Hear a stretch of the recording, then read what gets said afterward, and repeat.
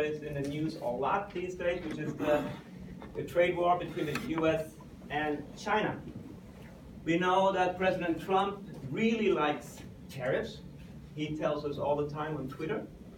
Not only does he like it, he also has implemented lots and lots of tariffs over the last 13 months, actually.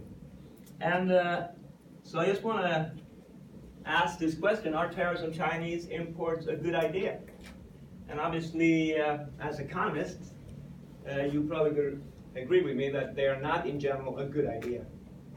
However, I wanted to just think a little bit, give the administration the benefit of the doubt, and maybe just think of, is there any way to explain what is going on right now?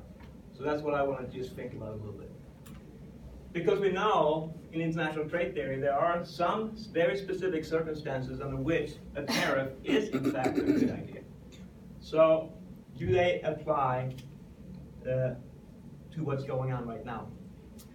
And this is just why they're not a good idea. If we live in a perfect world where all countries are small, there are no market failures, and all markets are competitive, no, they're not a good idea. There's going to be a deadweight loss. We're not allocating our resources efficiently. But in national income accounting identity, we know that when we do reduce imports, we also reduce exports. So we should not do it in that world. But we also know that we don't live in that world. We live in a world where there are all kinds of market failures. So we want to maybe just try to incorporate that a little bit. When I look at what the administration has said, Britain, there are really 6 arguments for why the tariffs are taking place. The first one is, of course, and President Trump has been saying this for a couple of many years actually, we need to protect the US industries and jobs. The second one is that trade deficits are just bad. We need safeguard tariffs, has been used, national security, unfair trade practices, and then finally, the last argument that's being used right now is that tariffs is a negotiation tactic. Let me just go through these just quickly in turn. It is, of course, true that any policy, whether it is a trade policy or domestic policy, will create both winners and losers. This is not really an economic argument, therefore, because whenever you do some policy, there will be some groups that win and some groups that lose, but it's very hard to pick which one. Should we, who are you going to pick as being the winner? And it is, of course, possible that people working in the coal industry, in the steel industry, in the aluminum industry, in the washing machine industry, in the solar panel industry, maybe they deserve some protection for some reason, but as an economist, we cannot answer that question. That's a political question, and I can't really answer it. But the more relevant question is, why should we protect some people and not others? And those are the ones I want to just focus a little bit on. This one is the easy one. Are trade deficits bad? No, they're not. So it is true that we have a massive bilateral trade deficit with China. It's actually higher in 2018 than it was in 2017, which says something, because all through 2018 we're putting tariffs on imports, which, if you believe, if Trump was right, then that would have reduced the trade deficit. I just read a couple of days ago, Janet Yellen, the former Fed chair, arguing that there is no real meaning to bilateral trade deficits, and I think all of us will agree with that. And it's not an appropriate objective of policy, so we shouldn't even think about it. Nevertheless, that is something that Donald Trump has certainly emphasized a lot. So let me just go into the 3 battles that has been fought over imports over the last 13 months. It started in January 2018. The decision was made earlier, but they implemented it in January 2018 when we put tariffs on washing machines and solar components, solar panels. It's worth knowing that this was justified legally to satisfy the World Trade Organization's rules as safeguard tariffs, which means that the administration made an argument that all these imports of washing machines and solar panels are hurting substantially the production of domestic producers of washing machines and solar panels. Whirlpool in Benton Harbor was the one who asked for those protection. It feels to me that these kind of things are probably more about protecting certain industry and jobs than maybe a good idea in terms of what's good for the country. Nevertheless, we could try to make an argument like this if we have a market failure. One could try to make an argument that the production of washing machines, maybe the use of washing machines, are creating some positive externality, and therefore it's very important to have washing machine production in the US. Although I think it would be a bit of a stretch to make that argument. In fact, it's probably more true that when you put a tariff on solar panels, you're making solar panels more expensive, and therefore consumers will not buy as many or install as many, and therefore they will use fossil fuels instead. So there's probably a negative externality, if anything. So I would say that the solar panels had probably both a distortionary cost because of the tariff, and there's a negative externality associated with not having solar panels being installed. So we actually made the country and the world worse off. So this would not be, in my opinion, a very good argument. What about national security? And that was the second battle. The argument was that there's a lot of excess capacity in terms of steel and aluminum in the world. Therefore, the price of steel and aluminum is very low, and therefore US producers are going out of business. They cannot compete. And then the national security argument is, of course, that if we don't produce steel and aluminum, how can we possibly fight a war? Because we couldn't produce, weapons. And therefore, we need to protect the steel and aluminum industry, and that's what they did. 25% tariffs on steel, 10% on aluminum. It's not a very good argument, though. Although, it's a valid, in fact, it is one of only 3 valid arguments for protectionism. But I think they really diluted that argument when they put the tariffs on all our allies as well. Canada, European countries, South Korea. And that made the argument very weak. Also, steel and aluminum, there are lots of metals that are very important for modern warfare, and they did not put any tariffs on those rare metals and so forth. So again, going very quickly here, a weak argument. So now we're getting into the meat of the problem and the trade war, which is that China might be using unfair trade practices, especially when it comes to intellectual property, technology transfer, and any kind of innovation policies.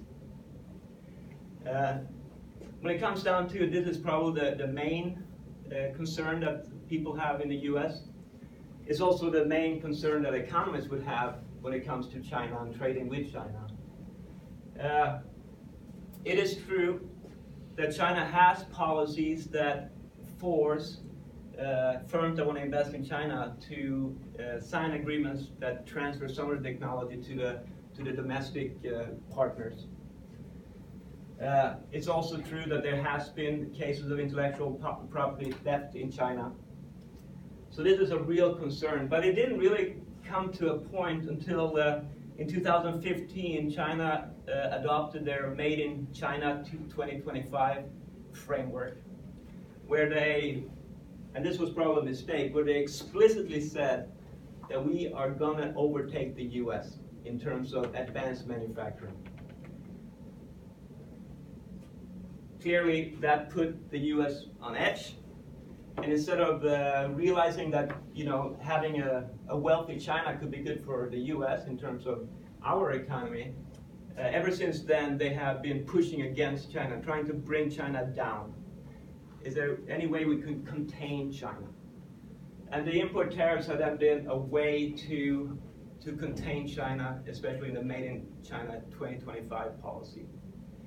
It hasn't been working very well, of course, because China has retaliated. Whenever we put a tariff on their goods, they have retaliated in putting tariffs on our goods. But there are some languages, you know, in the Made in China, they have toned it down a little bit. So there is some movement. Just in the last couple of days, of course, Larry Kudlow came out saying that we're having fantastic talks and they're going really, really well. And China is getting, you know, reducing their tariffs on U.S. soybeans and beef. I'm not as optimistic. Of course, they raised the tariffs on soybeans and beef, and now they're just bringing them back to what they were before, so it's not really a win. Nevertheless, these are some interesting things, and they make sense. In economics, they make sense. Advanced manufacturing probably has some positive externalities associated. There's probably some technology spillovers that we can take advantage of if we have advanced manufacturing. China has been incredibly successful in producing and exporting basic consumer goods, clothing, shoes, basic consumer electronics, and that has brought them to middle income status. But if they want to become a high income country, they probably have to transition to advanced manufacturing. So it's going to be very hard for us to convince them not to do that, because it is in fact a good argument for China to pursue these policies. Is it a good argument for the US to try to stop China from doing it? Well, if you're right that advanced manufacturing has positive externalities, if those industries are being transferred to China, that will hurt America.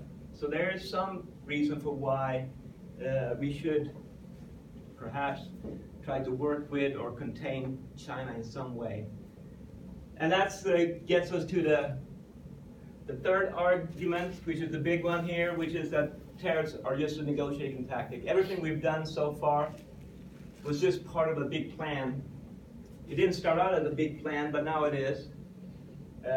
Of course, there are some significant costs associated with the plan, which is that, you know, initially, this trade war is making everybody worse off. But in terms of negotiation, the argument is that these temporary costs will be outweighed by the permanent benefit that we'll get when China changes their behavior. The question then is, will China change their behavior?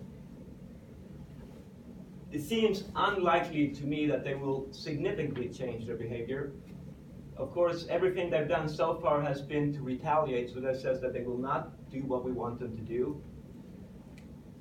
They have, you know, just moved a little bit, but probably just to make sure that the administration stays happy and does not increase their tariffs, which worked last Sunday when they postponed March 1, today's increase. There is some change in the Made in China 2025 policies, but not substantial, just in language, not in anything. And given that this is so important for the Chinese industrial policy, I don't think they will ever change that policy. I don't think there's anything the US can do, especially since Chinese exports that goes to the US is actually less than 20% of total Chinese exports. We are actually not a very big market, or it's not the major market for Chinese export. Since we're out of time, I'm just going to stop right here. But obviously, it is too early to tell. They're still negotiating as we speak right now. But I think this is an interesting topic to think about in terms of understanding what's going on in the news right now. Thank you. Okay, we'll take just one question, one short question. Go ahead, please. Yeah, as a Friedmanite, I say if the Chinese government wants to rob their taxpayers to give us things below cost, I'm fine with it. But is there a better way for the government to go after the Chinese stealing of American property, intellectual property, other than a tariff? What would be the best thing? I agree with you. Usually, when they subsidize their goods, we should be happy about it. But that breaks down when there are positive externalities with the domestic production. So that's the only time when that would not hold. I would say that if you have a problem, you should always address it at its source. So if what we're really facing is an investment problem, we should solve it with investment policies or policies on investment. So I think the best way would probably be to, instead of restricting or putting tariffs on Chinese imports, maybe restricting Chinese investment in the U.S. might make them realize what's going on in a better or more efficient way. That would be my answer. Thank you. Thank you.